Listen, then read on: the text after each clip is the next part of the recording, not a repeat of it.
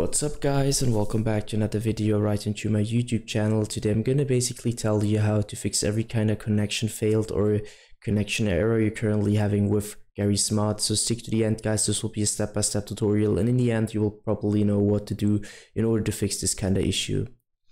Before we start right into the video, I just want to let you guys know that I would really appreciate it if you would just leave a like, a comment, or a subscription right into my YouTube channel.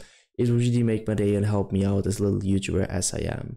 Especially subscribing would be such a big support for me guys. You would support my work here in YouTube a little bit, and I'm gonna really be thankful for that.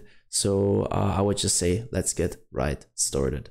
So the first step in order to fix this kind of issue is gonna be to take your keyboard and type or click at the same time the Windows key and the R key. So type in and click that.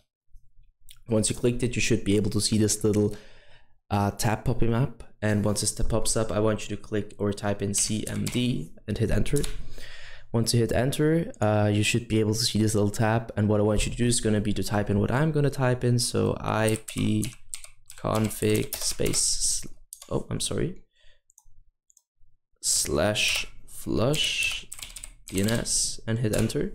So once it is successfully flushed, you should be able to end this task again, and the next step is going to be to navigate to the bottom left corner of your screen, opening up your settings, navigating right onto network and internet, and navigating down to network and sharing center. Well, I want you to navigate to the top left corner of your screen, clicking onto the second link where it says change adapter settings. Once you're here, you should be able to click or either internet or ethernet. It just depends on which you're currently using. So right click that, disable. Once it is disabled, I want you to enable it again by just right clicking and clicking on to enable. The enabling process could take quite a few moments, so just wait patiently until it's connected again, and once it is connected, you should be able to end this task and return back to your sharing center.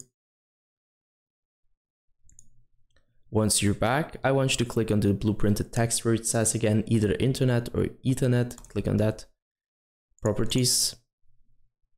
Double click the internet protocol version 4 and enable use the following DNS server addresses. On the top, so on the preferred DNS server, I want you to type in your Google DNS server address or 4x8, and at the bottom, so alternate DNS server 2x4 and 2x8.